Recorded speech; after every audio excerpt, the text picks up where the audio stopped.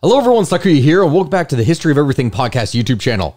On today's episode, we're going to be doing something a little bit different because today's episode is both a history episode and also a archaeology news update thing. Kind of like back when we did the Cleopatra episode.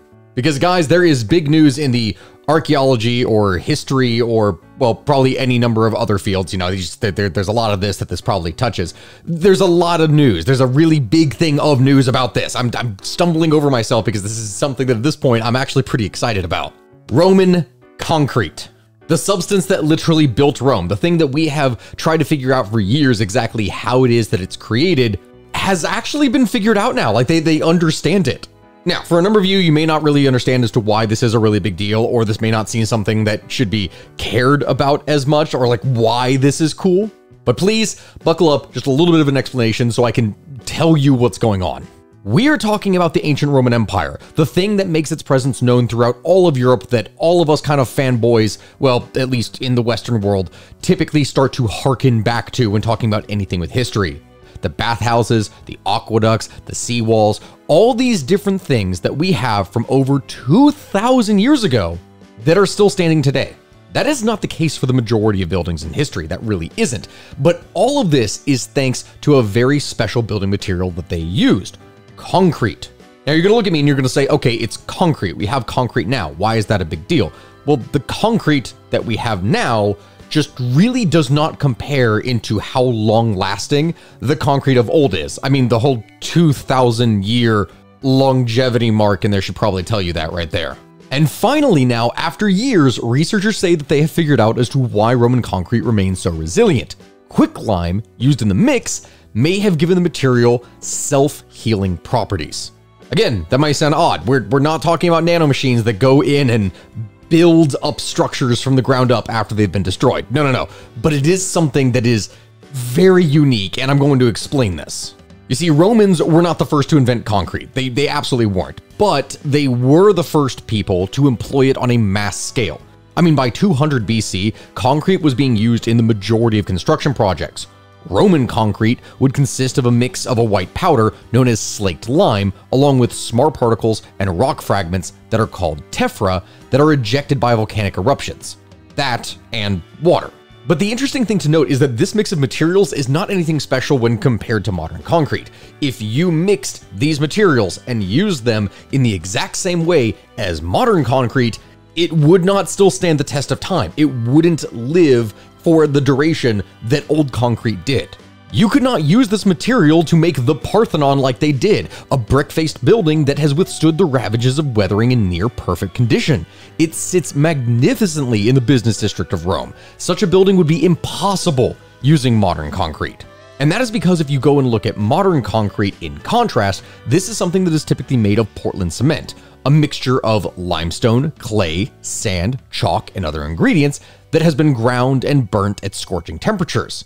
Which none of that is a problem. It's a very strong material. The issue then comes in that the lifetime of this material is significantly shorter as it begins to crumble around after 50 years or so. Which brings us to the question of why? Why does Roman concrete last so long then? Well, scientists have tried to explain this, and in 2017, as an example, researchers found that at least for structures that were being exposed to the ocean, seawater would react with the ingredients of the concrete to create new, tougher minerals. But that doesn't really solve the question of what would happen with everything else that wasn't by the ocean and why those materials would also last. So in order to find out what other explanations you could have for this, you have Admir Macek, who is a chemist at the Massachusetts Institute of Technology, who, along with his colleagues, went and gathered concrete samples from an ancient city wall in Privernum, which is a 2,000-year-old archaeological site near Rome. Back in the lab, they would focus on small calcium deposits that were embedded in the concrete, known as lime lumps. Considering the day and age of the material, when looking at these lime lumps, it was very reasonable for people to assume that, okay, this is probably just something due to poor mixing or sourcing materials or something like that, as to why you would have lumps within everything else. But what Macek and his team was wondering was whether or not lime was being added to the mix before water on purpose, if this was something that was just done. This very widely available white powder, which is made from burning limestone, would have reacted with water during mixing, which would spark a chemical reaction that produced a significant amount of heat. That would then have prevented the lime from fully dissolving, resulting in lime lumps. And as it turns out, when they tested this theory, it was right. Following that exact same set of procedures, they ended up with a substance that was identical in structure to the material that they were studying. Okay, so awesome, now they have the same material, but it still doesn't answer the question of why does it last so long? Well, what the team did is they went and created small cracks in the concrete, something that would simulate what would happen over time as the material would age. And then what they would do next is add water. Similarly to what would happen if it rained and then rainwater got into the cracks, just like what it would in the real world. What they saw was that those lime lumps that were inside of the concrete would dissolve and then reform and recrystallize with the water, effectively sealing the cracks, which meant that the concrete would stay whole and strong.